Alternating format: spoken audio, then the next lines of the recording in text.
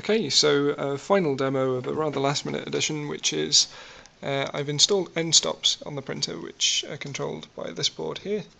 They're connected up via the motor controllers, via this bunch of cables here, and you can see inside the printer there these little black things that kind of dotted around.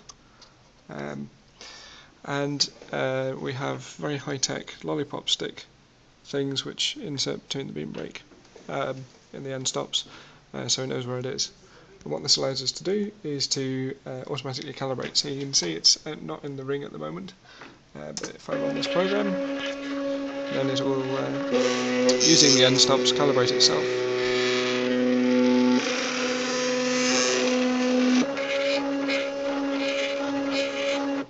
And there we go, perfectly in the end. Job done.